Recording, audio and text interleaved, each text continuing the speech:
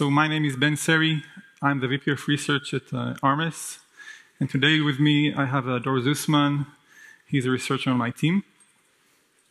Armis is an agentless IoT security company, which is focused on security in IoT devices and unmanaged devices in general, specifically in enterprise organizations.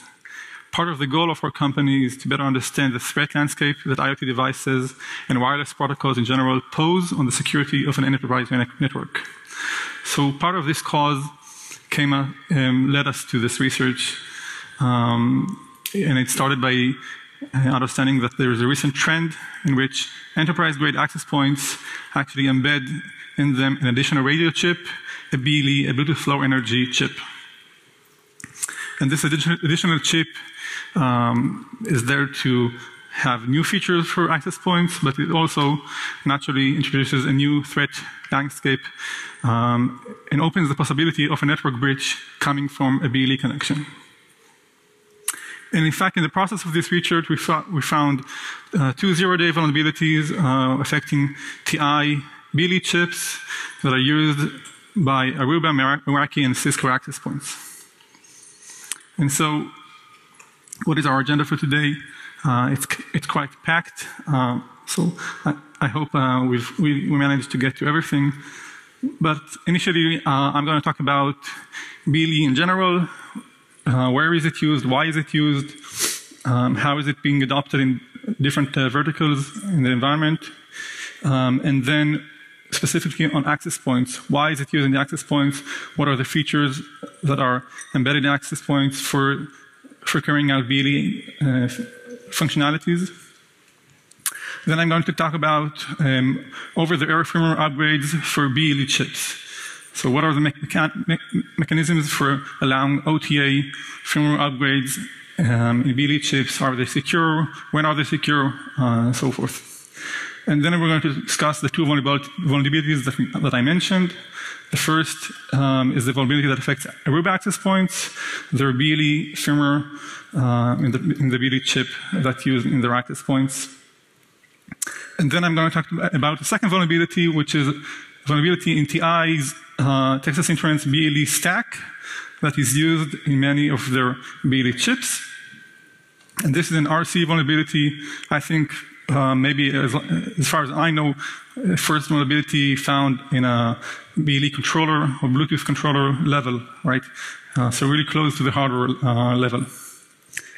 And Dor is going to talk extensively about how we exploited this vulnerability on a Cisco access point and the general impact of this on networks and the security of BLE as well. So to begin, just a bit about Bluetooth Low Energy. Why is it used? What is the benefits of having Bluetooth Low Energy in different environments, different verticals? So Bluetooth Low Energy is kind of the cool new kid around the block. When you look at Bluetooth protocol in general, it's been around a few years, but it's really got adopted very fast by many industries. There are good causes for this. It is the newer version of Bluetooth, so it doesn't have many of the old generation code that was involved in Bluetooth, so it's much cleaner. And it's also low energy, right? So there was a lot of applications that can benefit from it being low energy. And it is being used in many verticals, like I mentioned. It's used in healthcare devices, medical devices, in healthcare systems in general, in manufacturing, warehouses and facilities, in retail, and in general IoT devices that you can find throughout offices. But why really is it used in access points? What is the use case there? So access points has the advantage of already being deployed throughout many organizations, right? They are the backbone to serving Wi-Fi to the entire organization. So they're already, the infrastructure is already there. So any application that uses BLE can benefit from the fact that an access point can be part of that application since it's already deployed in the organization. And in fact, there are many different applications that take advantage of this ability. You have indoor navigation systems, for example. You want to do navigations inside a closed building, and so the access points will send out beacons, which can help implement indoor navigation systems. You can also see them in medical asset tracking applications or other asset tracking applications where you want to track devices, their location, and so you put a beacon on the devices you want to track, and the access points will track these beacons. Retails also use BLE for customer tracking, or what we also look at as spying on their customers in some sense. This allows them to engage with customers, right, and to know if some specific person entered the shopping mall or something, and now we can show him a specific advertisement or something. And then you have the last use case that's getting traction also in recent years is the use of smart sensors, mainly in manufacturing, but others have it as well. The sensors will send out the reads over BLE beacons, and access points can serve as gateways to those beacons, connecting them to the cloud or the internet in general. But really, when we looked at the vulnerabilities found in these devices, in these chips, and their effect on access points and on networks through those vulnerabilities, our impact was similar to the internet's impact once we released our research. Why really do you need BLE in access points? And like one person wrote in Slashdot, obviously it is there to increase the attack surface. So, as I mentioned, there are two vulnerabilities we found and we're going to discuss today. BLE stack has different layers and different functions in the layers. In TI's chips, we're going to talk about most of these layers are embedded inside one chip. It's a system on chip, so it embedded all of these layers inside the chip. But it can also be split between a couple of different processors. It's much simpler than the classic Bluetooth. It's not so many parts, but essentially you have in the controller layer, you have a physical layer, you have the link layer that does most of the basic functionalities, low-layer functionalities for the protocol. And in that link layer, we also found one vulnerability, as I mentioned, that affects BLE stacks in TI chips. And these chips are already also used by Cisco and Meraki access points, so they affect these. But they can also affect other devices, right? Because it's a BLE stack vulnerability in these chips. Any device that uses these chips in the vulnerable state will be affected by this vulnerability. So it has a potential to affect many devices. When you continue up the stack, you have all these parts that are in the host layer, and they are their function is more high level. They creating connections, listening for connections. You have this specific part is called GAT, which is the most simple way to transfer data over BLE. It's like a REST API, if you may, like for BLE. So it allows you really a simpler way to transfer data.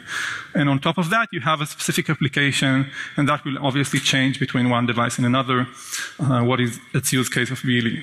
And in this layer, we found the vulnerability that affects Aruba, which I'm going to talk about now.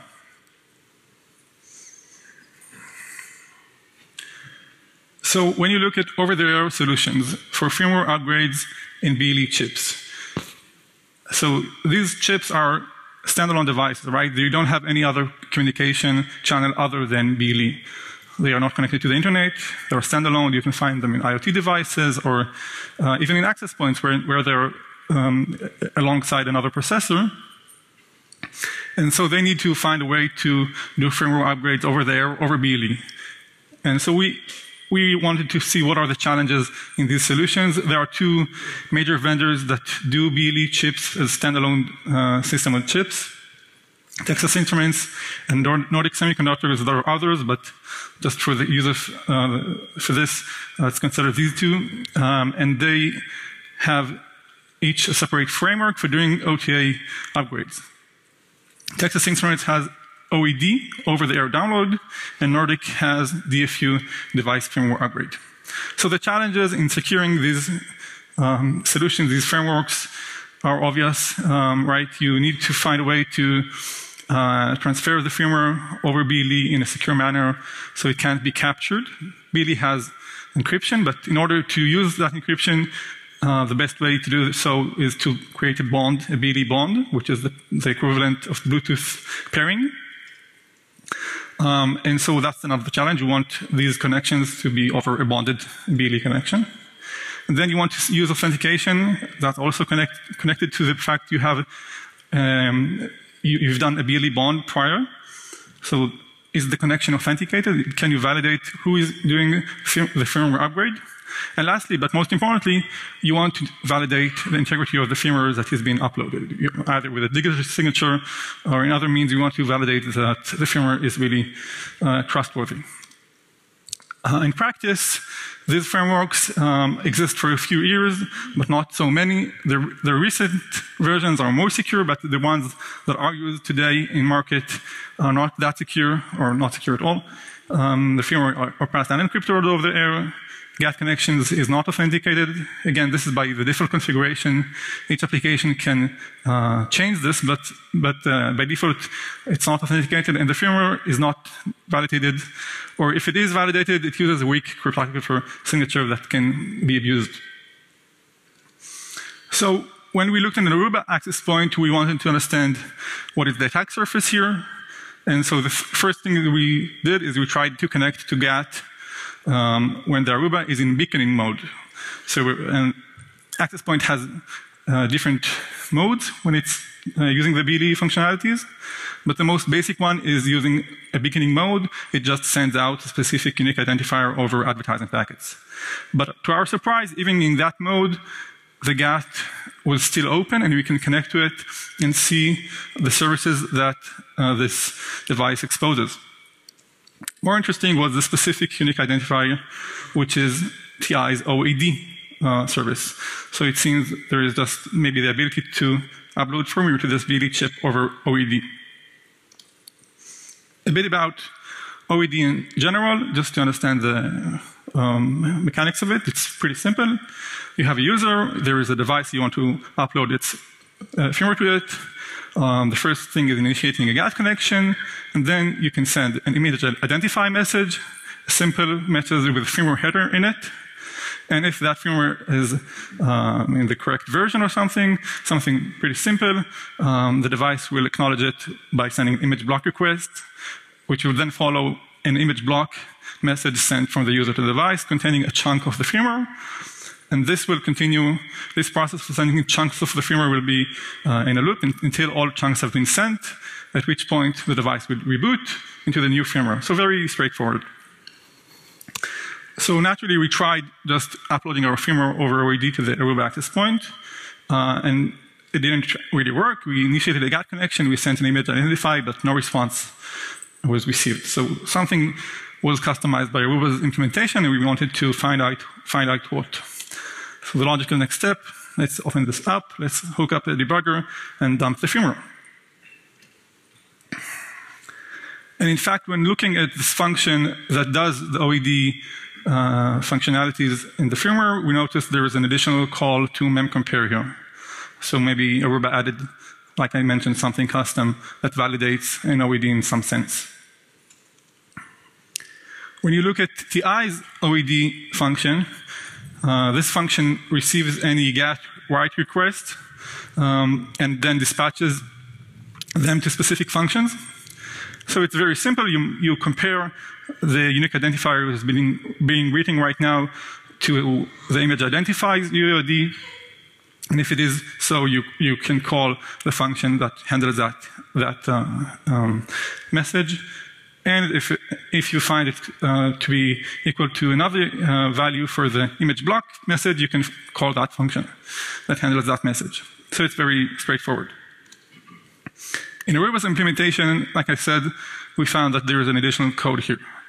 And zooming in on the memcompares that I talked about before, there is just 2 more memcompares or 3 more memcompares here that validate another unique identifier. And if you write a specific unique identifier of the OED unlock UID, with a specific value, with the OED cookie, then that unlocks a specific global state, is already unlocked. And if you do this with another value, that unlocks another state. And this is some pseudocode of the function that we reverse engineered before. So obviously, Aruba added a hard-coded password to their implementation. It is not meow 1, 2, 3, 4, but it's not a good solution either way. And so really what this is the ability to upload firmware over BLE on an unauthenticated connection using this hard-coded password, and then you can have your own malicious code on this BLE chip.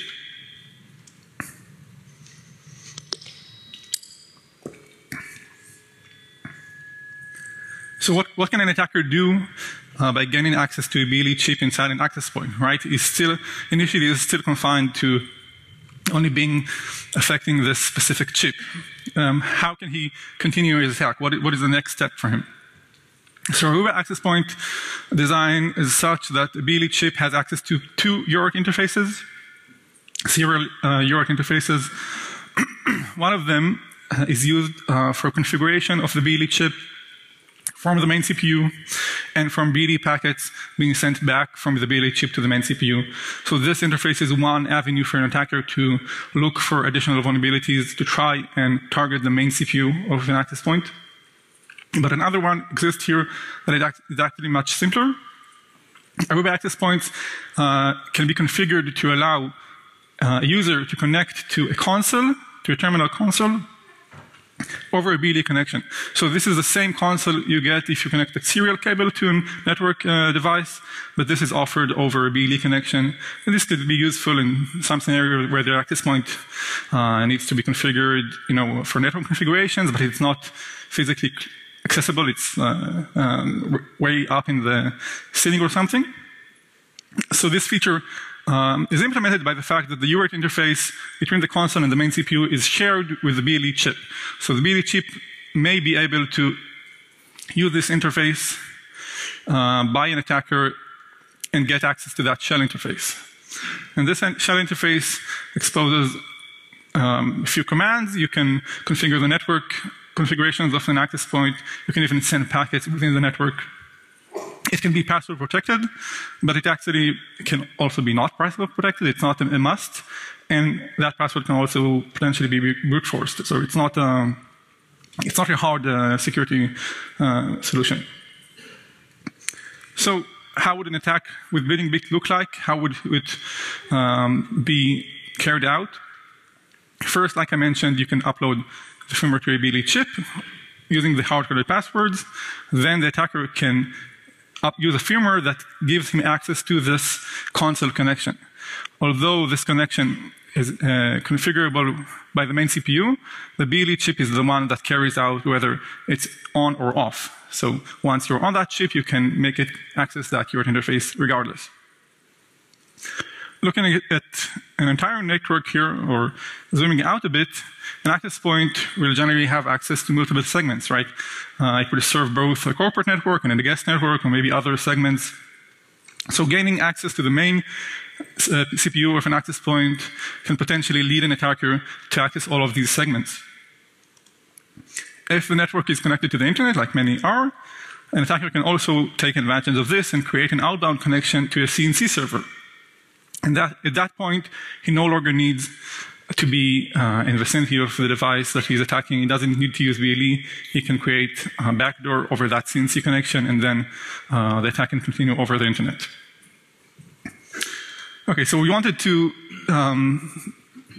see how an attack like this will work, and because we are also engineers and we like the idea of it, we decided to take the attack airborne, as you'd see in a minute.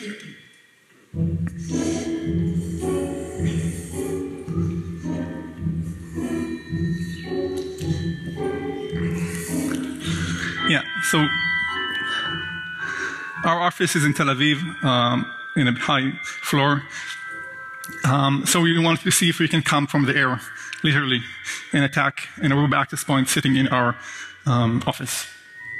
We installed an Ubuntu on an old Nexus 5. We attached it to a drone. I'm the hacker for this demonstration. And the smartphone is connected with a cellular connection to a CNC server, which the laptop is also connected to. So the laptop on the ground controls the smartphone in the air.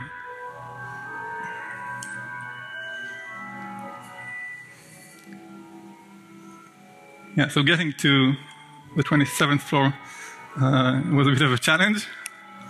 And the Mavic didn't really like the added weight, but he managed.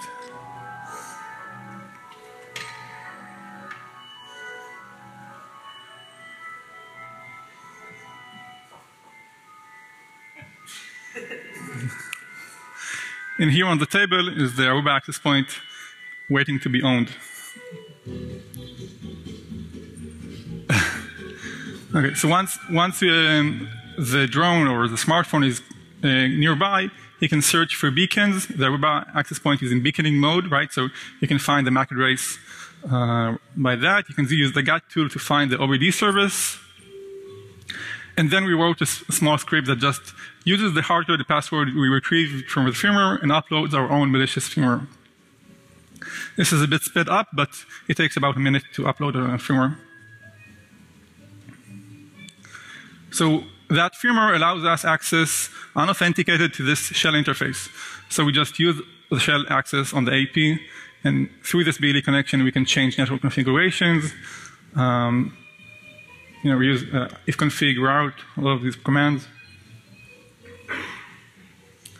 And you can also send packets within the network. There is the ping command for that. An interesting aspect is that the BLE is connected to this console interface even throughout a reboot of the device. So by rebooting the AP through this interface, we can access the bootloader shell over this BLE connection and change boot parameters, maybe potentially even upload like an older firmware version of the entire AP or something.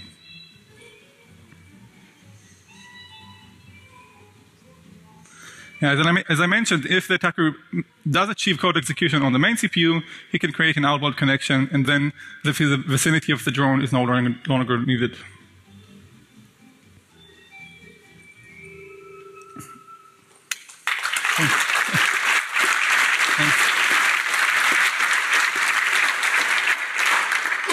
Okay. Yeah, so this is one vulnerability, the Aruba one. It's significant, but we have more to discuss. So this second vulnerability, as I mentioned, is in TI's BLE stack, and it affects the Cisco and Meraki access points, but potentially other devices. And this vulnerability is in the code that parses beacons, parses incoming packets. In BLE, you have different roles. A device can be scanner role or an advertiser role, and it's simple, right? One device will send out beacons through what is called advertising packets, and the other will listen to these packets and parse them as they come in. And you have 3 channels that are fixed channels for advertising packets on BLE, and so the advertiser will send these packets on all of these channels, and the scanner will hop between the frequencies and listen to these packets. A BLE packet has a structure that is pretty straightforward. You have a preamble, a fixed access address, and then a PDU that is different between if it's advertising channel or another channel. In advertising channel, you have a 2 bytes header, and then up to 37 bytes of payload. This 2 byte header is built up with different flags, but there is one interesting piece here that I want to mention. There is a length field in the header, and that actually changed. The length field changed between Bluetooth 4.2 and Bluetooth 5. Bluetooth 5 is now becoming introduced into the market, so chips are being designed to use this new protocol. And the length field between Bluetooth 4.2 and Bluetooth 5 increased from 6 bits to 8 bits. And in the older version, in 4.2, there were an additional 2 bits in that byte reserved for future use, RFU bits. And they were also always supposed to be 0 bits. So this change in the specification might have, in retrospect, led to the vulnerability that we found. We're not sure, but this looks ominous, right? The fact that the length field changes as a potential for bugs. looking specifically on the architecture of TI's BLE chip, it's quite an interesting device. You have 2 cores. You have the main CPU that's running an ARM CPU, and this one does most of the logic, most of the BLE stack logic. And then you have your radio core that also runs an ARM CPU, and that one does the more physical layer stuff and really the low-level handling of packets. And the link layer is actually split between these 2 cores, and they have a shared interface to exchange the packets that are coming in. There are also systems where you have an additional CPU, like an access point. So the application layer will be split between the BLE chip and the external CPU over some interface, either UART interface or another.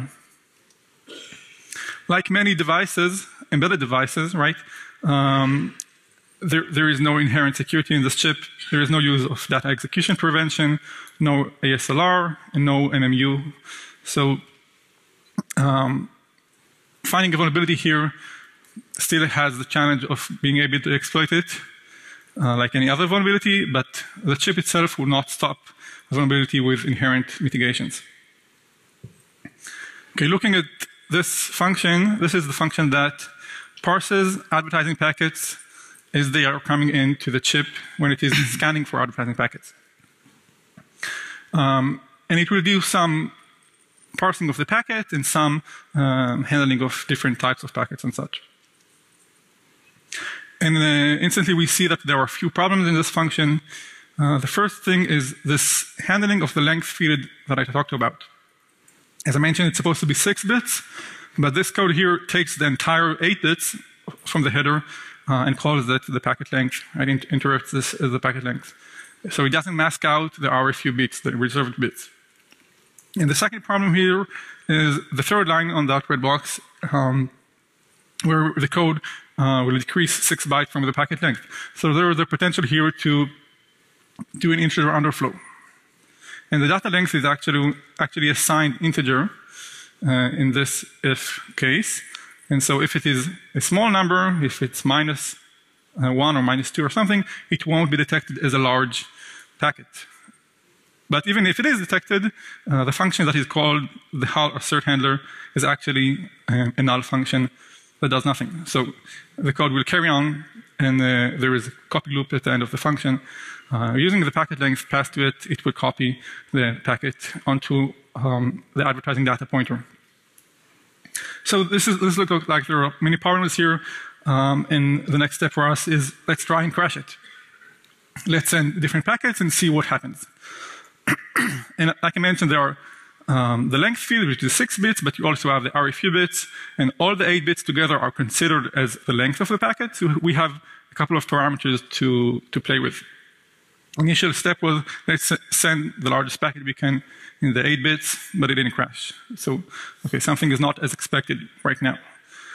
The next step was let's try and send a very small packet, right? Maybe we can hit this integer underflow, but this also doesn't crash. Next thing we thought, maybe we can't really touch these bits, the RFU bits, so let's send the largest packet we can within 6 bits. It will also be potentially out of bounds. But this also didn't crash. Just for sanity check, we decided let's send the largest packet we can within the specification limit, the 37 bytes packet. This didn't crash. It did reach the code that we were looking at, so we are partially in the right direction. And last, let's try and turn on one of the RFU bits, but keep the packet at 37 bytes. So it is a short packet, but it may be perceived by the code as a large packet, which will result in corruption. And in fact, that did crash the device. So we understood there is another mechanism here that validates the input other than the code we were looking at. What is that mechanism? As I mentioned, the main CPU and the radio core share the link layer. They both do part of it. And when we went back to the manual, it was clear that the radio core validates packets to be between 6 and 37 bytes. But when we look at the code from the radio core, we see that it looks at the length of the packet as 6 bits, as defined in the specification. Whereas the main core looked at the entire 8 bits. So this difference leads to this vulnerability. by sending a small packet, but turning on one of the RFU bits or both of them, it would result in a memory corruption. And how we exploited this corruption and on a Cisco access point, Dory is going to talk to you now. Okay, so I'm going to dive deep into exploiting this vulnerability.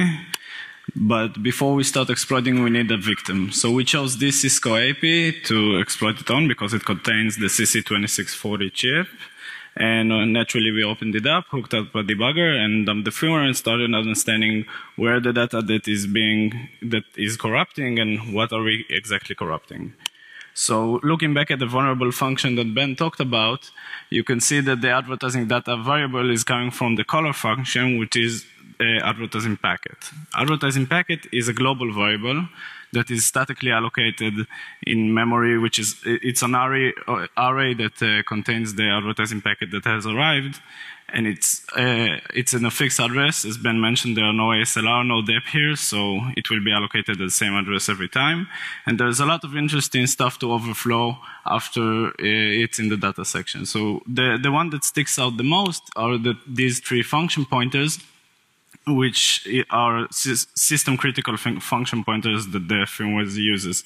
So the first pointer that I call dispatcher is the system call gateway. Every system call that the firmware makes, every malloc goes through there. That looks like a really good target for us to control.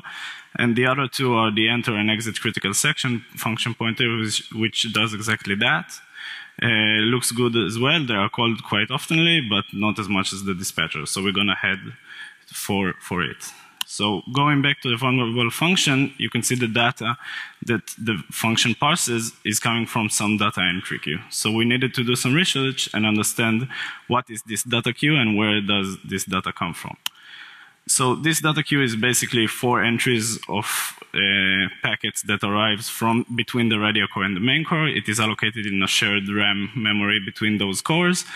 And it's linked together to form a cyclic list, and also they are contiguous in memory. So let's go over quickly how would a packet that is being received would look like. So the radio core and the main core starts off at the start of this list.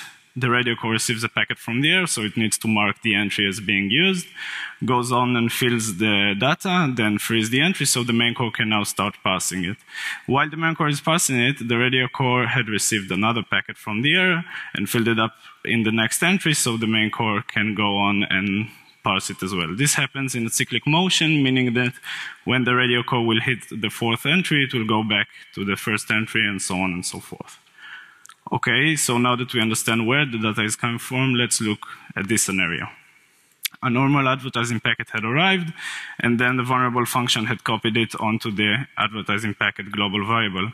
Okay, so far so good. Another normal advertising packet had come, same here. But now a triggering packet had arrived, meaning that we have turned on 1 or 2 of the RFU bits inside those packets, but it's in the legitimate length. And now an out-of-bounds copy will be initiated inside this function, and we can see that the data that resides inside entry number 3 will be copied onto the iCall pointers that we would like to control. Okay, so this gives us a little bit of hint of where will the data that we want to control will be held. If this happens in the 2nd entry, then the 4th entry will be copied onto the iCall pointers, but what happens if we trigger from the 3rd or the 4th entry? We copy data from after the data entry queue, which we cannot hope to control, and this puts this form of exploitation at 50% success rate. So now that we understand that we would like to control data entries that are not the triggering one, we need obviously to spray this data entry queue. So I'm going to go back a little bit about how BLE does its advertising. Basically, there are 3 advertising channels or frequencies which advertising packets are sent on, and the radio core is going to hop between them looking for advertising packets. So basically, if we want for the radio core to receive our spray packet every time, we're going to need to be on all 3 channels. Also, the radio core has a packet duplication mechanism that helps it prevent seeing duplicated packets, and basically it validates that it hadn't seen this packet from the same sender, from the same MAC address. So basically, we're just going to randomize every MAC address of the packet, and then we will easily circumvent this mechanism.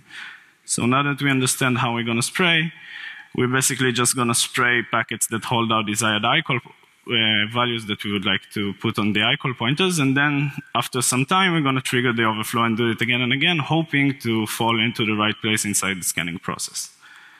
So our strategy is as follows. We'll trigger the overflow from one entry while copying onto the ICAL pointers, and now we need to put meaningful values inside those ICAL pointers so we could execute code. So as Ben mentioned, we have no dep here, meaning we can execute data, and we know exactly where our overflow packet will be held because it's in advertising packet. So let's put this address inside ICAL dispatcher, and then when the next syscall is called, we'll just jump onto our packet and execute our packet. Sounds simple enough, but we have a lot of limitations on this exploitation. First, every advertising packet holds 37 bytes maximum of data. So we control the trigger packet and we control the spray packet, but spray packet has 3 ICAL pointers values it needs to hold. So we are left with 62 shellcode bytes that we can use in our exploitation. This is not a lot of bytes to maneuver within, but let's talk about the task at hand that we're going to need to do inside those 62 bytes. We're going to prevent future overflow crashes. I'm going to talk about it in a bit. We're going to install some sort of backdoor because we want to keep communicating with the chip and controlling it. And we're going to need to restore the chip state.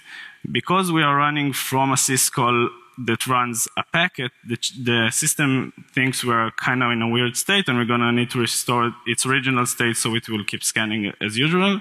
And we have corrupted a lot of data on our way to the ICAL pointers. Basically, 109 bytes of corrupted data that was written by our overflow until we hit the ICAL pointers with our control values. This is more bytes that we corrupt than we can actually control in this exploitation because we have only 62 shellcode bytes, meaning that if we will bring all the data with us, we basically have a little bit more than half of the bytes that we need to restore. So we're going to need to find a solution for that.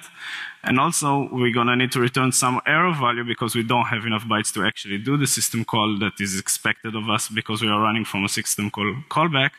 And then we're going to need to patch the system call address back, the ICAL dispatcher back to its original value. So we won't be called every time a system call happened, and the system can continue as usual. So when I looked at it at first, I was like, oh man, it can't be done. Like, logically, we don't have enough bytes to do it. And I remember talking with Ben about it and saying, let's just not exploit this vulnerability, it's too much. But Ben told me, let's take it part by part. And so I will take you through part by part of our exploitation.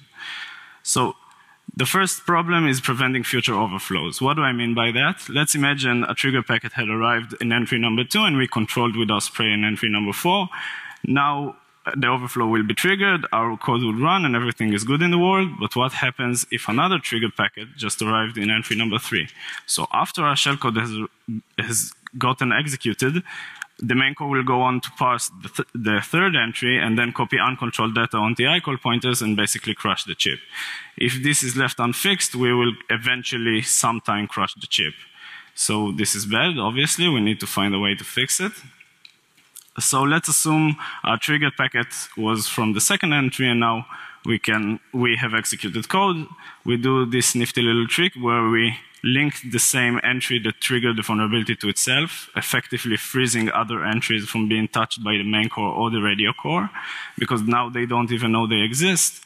And now when another packet will come, the radio core will fill the second entry, but the main core will have to wait until it's finished because the data entry queue is only 1 entry long. So now when the main core will parse it, everything is good, but now another trigger packet will come, no problem because we're in the same pool state that we used to, and now the copy will be called again, and we still won't crash the chip, but execute code again. Meaning that when we first succeed, we will succeed every time after doing this trick.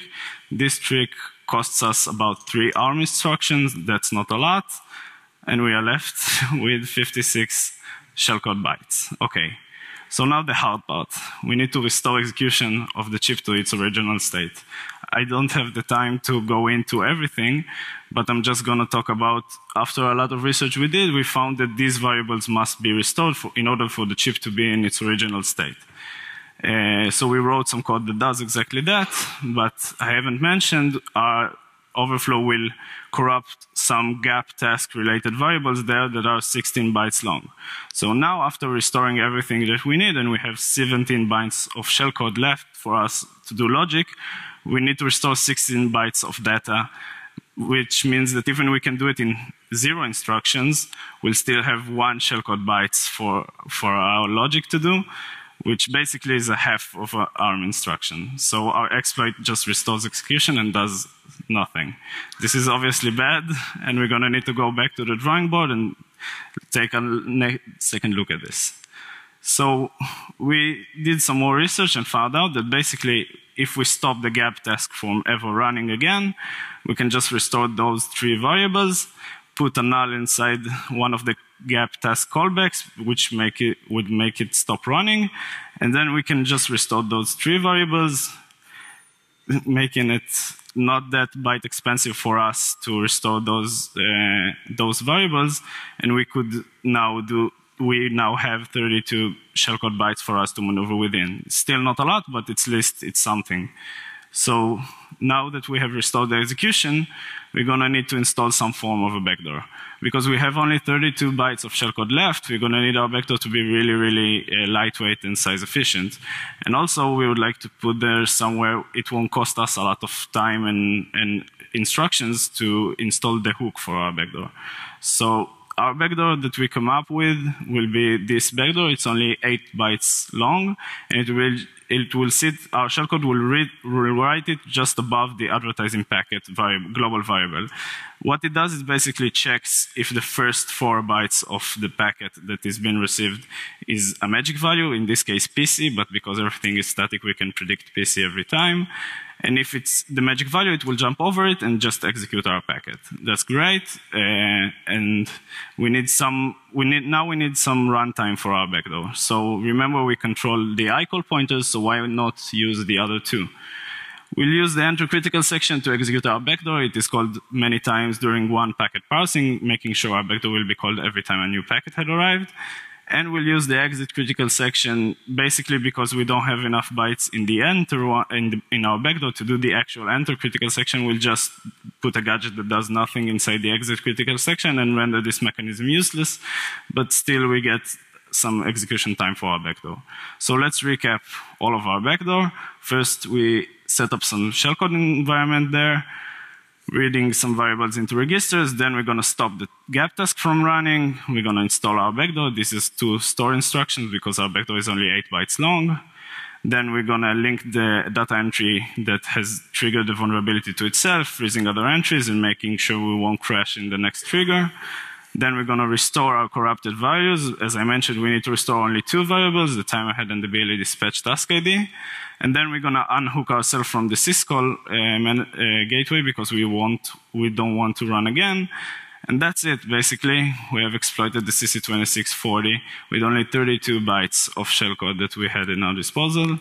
And now I'm going to pass the stage to Ben that's going to talk about the demo. Thank you. Okay.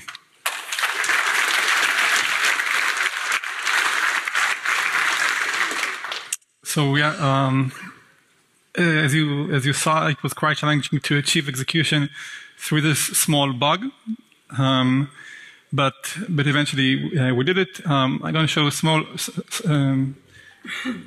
a short video on how this is exploited. So you have, again, the hacker. It controls a Raspberry Pi that is connected to an Ubuntu. That device can be used to send BLE packets, custom packets.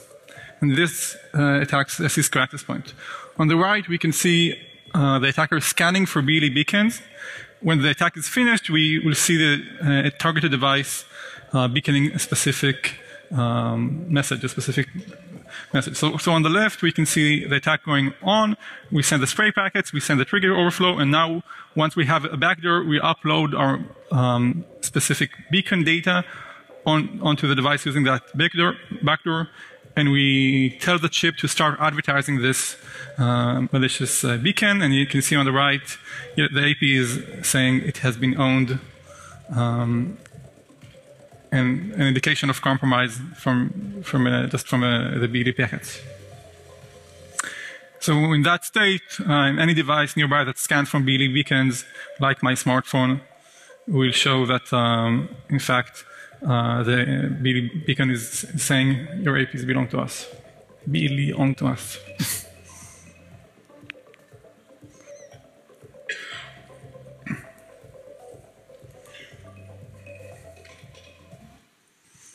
Okay, so yeah, we're really at the end. I just want to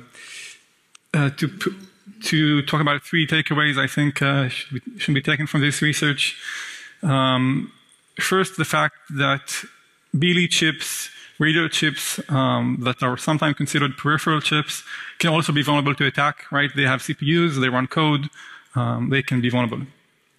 If they are vulnerable, this can lead to something greater. This can lead, in an access point environment, for example, to a network breach. So you can start for something very small like a BLE chip, but this can go on and then target an entire network. And third, the fact is that access points and network infrastructure devices in general are practically also unmanaged devices.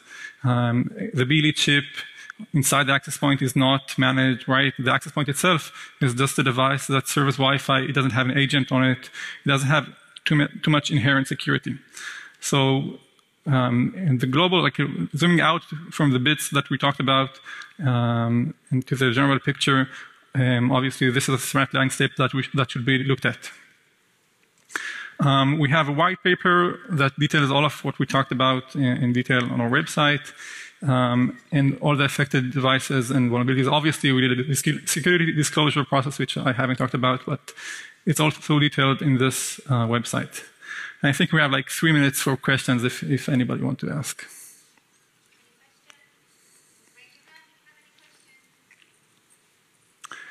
Maybe we were really, really clear. That's a good sign.